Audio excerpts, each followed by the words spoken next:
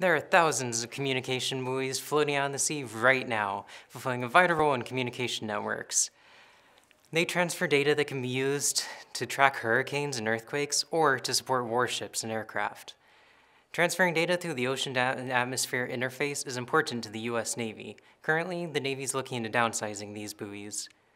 Now, the motion of the sea creates a problem with these buoys. As the buoys rise along waves, they rock back and forth.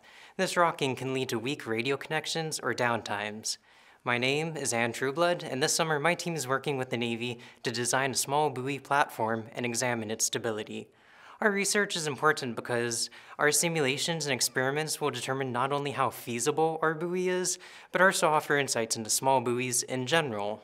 That way, if a user comes to us with an idea, perhaps for a new hurricane tracking system or tsunami early warning system, we will already have our platform ready and the knowledge to put it into practice. Thank you.